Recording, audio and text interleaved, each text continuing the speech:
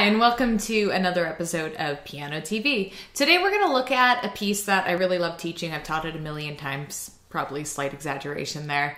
It's a Minuetto by James Hook. So what I'm going to do is I'm going to walk you through the process of learning this piece, the most effective ways to practice it, and of course I'm going to show you what it sounds like right now.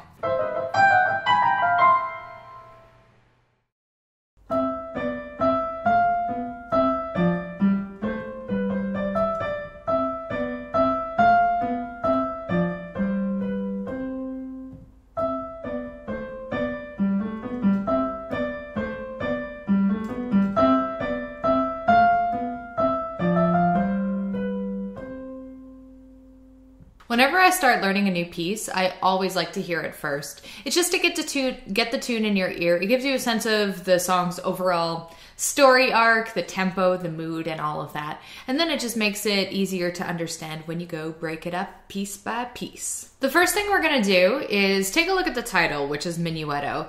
In older compositions especially, you know what? No, scratch that. In any composition, this is gonna give you a lot of information about like the overall style and mood of the piece.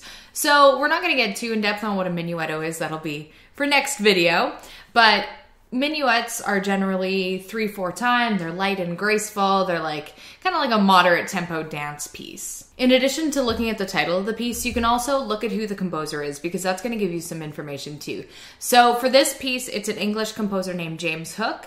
And this piece was written in the classical era, so stylistically it's going to have classical traits. So just thinking about other classical era composers, you've got the giants Haydn, Beethoven, Mozart, just to give you a little bit of perspective. And the minuet was a really common dance form in the classical eras, classical and Baroque eras. So now that we have a reference, let's take a look at the music here. So the first thing to notice is where the melody is. And you can probably guess that the melody's in the right hand. The reason that I think that is because there's slurs in the right hand you can see, so they want it to have a little bit more flow. The left hand doesn't do chords or that kind of harmony, so it isn't completely obvious. This is more like the left hand is taking the role as a duet singer as opposed to just like chordal accompaniment. This would be like two singers singing a piece. And you can notice in the third line, especially right here, where the melody, it's almost like it's going back and forth. Da da da da da da da da da. So there's a little bit of interplay between these two voices. When I begin to learn this piece, I first take a look at the starting finger number, in this case it's 4 in the right hand, and play the first melodic phrase. So in this case, the right hand is carrying our melody. So I'm just gonna play it through for you, just no frills.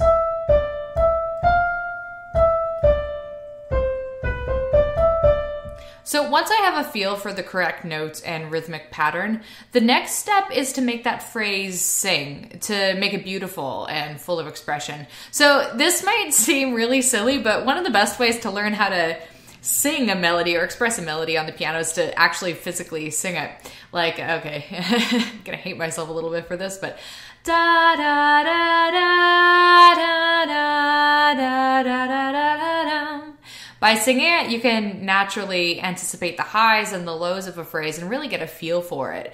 And we tend not to sing robotically, like da da da da, but without a sense of melody, we can sometimes play an instrument robotically. So now I'm going to play the phrase again as though I'm singing it.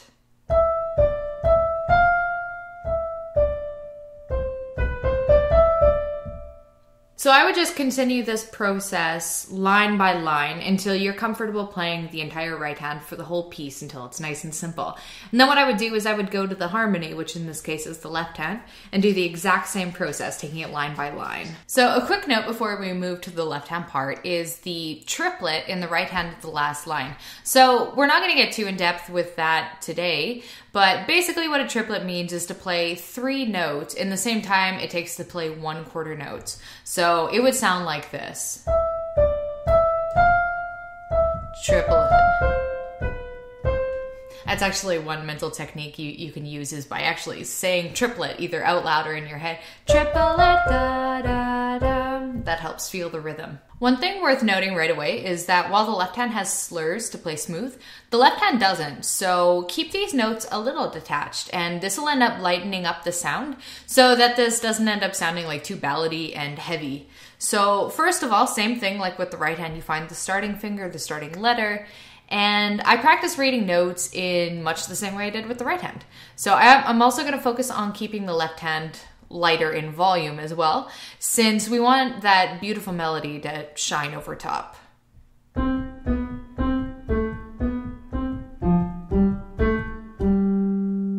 And then you can go put the left hand together line by line, and then once you're good with that, you can play the right hand, you can play the left hand. It's time to put them together. When you're first learning a song hands together, it's important to work on small sections as opposed to the entire piece as a whole. Because what's going to happen if you try to play through the whole piece first time, hands together, you're going to play through it, it's going to be really hard, it's not going to sound that good.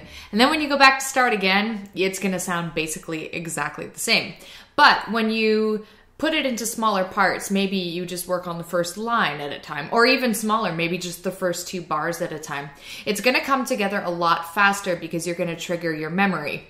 So what I like to do is maybe play the first line of music for like 5 minutes or so, and that should get you really comfortable with it, almost to the point where you should have it memorized after about 5 minutes of playing. So if you don't have the part that you're learning memorized after 5 or so minutes of playing, then shrink it to 2 bars instead of 4 bars, whatever you need to do, because the point is to not use the sheet music as a crutch. Every time you go back, you don't want to have to reread the notes again and again. You want to start building your memory so that you use the sheet music just as a guide to make sure you're going in the right direction, but not to specifically read exactly what notes you're doing time and time again. Does that make sense? Hope it makes sense, because can't really have a conversation here. So I'm going to pretend this is my first time going through the piece hands together. So I'm going to just look at one line. I'm going to go really, really slow. So slow enough that I can be completely accurate. So your first attempt might be at this tempo I'm about to do, or it might be even slower.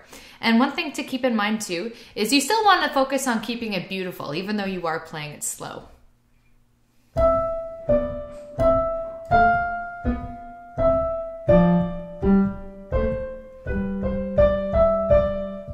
This will probably be pretty difficult your first passes through. It is a really difficult technique because your hands are doing 2 completely different things. Your right hand's playing smooth and your left hand's playing detached. So that requires a lot of concentration to be able to pull off when you're not used to that technique. So the best way to do it is to just go really, really, really slow. And then that'll give you enough time to like mentally process everything that's going on.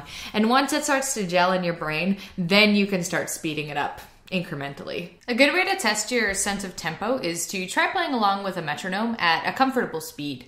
And what's going to happen is any spots where you're struggling, they're going to be really, really illuminated by playing with the metronome. So I've got it on 100 beats per minute in 3/4 time.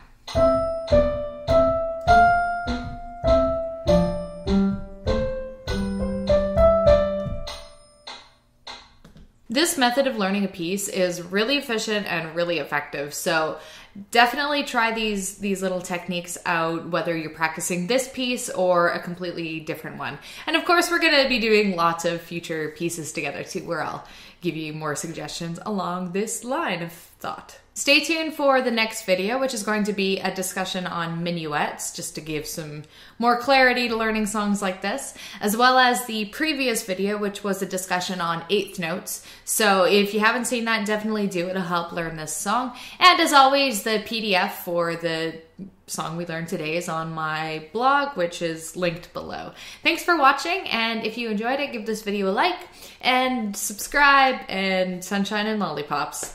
See you later.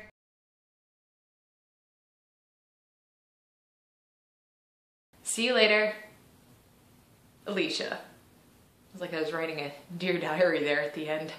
Sincerely, Allysia.